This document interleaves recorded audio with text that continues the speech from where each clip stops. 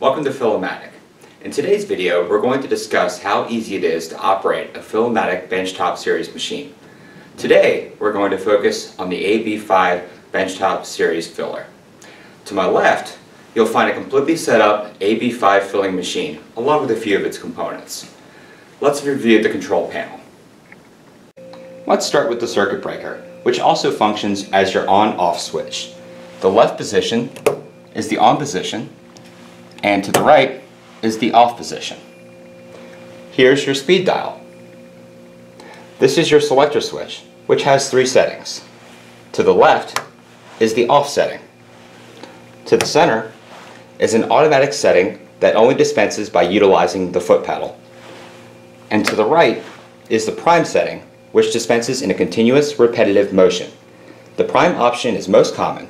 It's where you can go your fastest, achieve your desired rate, but the operator will need to pay attention as liquid is being dispensed in an automatic, fast, and repetitive fashion. Here's where you plug in your foot pedal. Here's the safety guard, which will need to be engaged with the attached key for the system to operate. Here's your power cord socket. On top, you'll find a convenient handle to easily move your AB5 machine.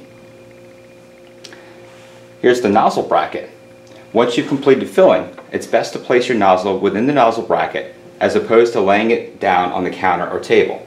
Nozzle bracket is to keep your nozzle in the upright position and to help mitigate leaking from your nozzle, as the product surface tension at the tip may be disrupted by laying it down on the counter or table. And one last thing to point out is the volume control, which we'll discuss in further detail in an upcoming video. In closing, this has been a review of the Benchtop series control panel and how you would typically operate your Benchtop series filling machine. If you have any further questions, feel free to send us an email at info@filamatic.com or give us a call at 866-258-1914. We'd be happy to speak with you. And finally, welcome to the Filamatic team.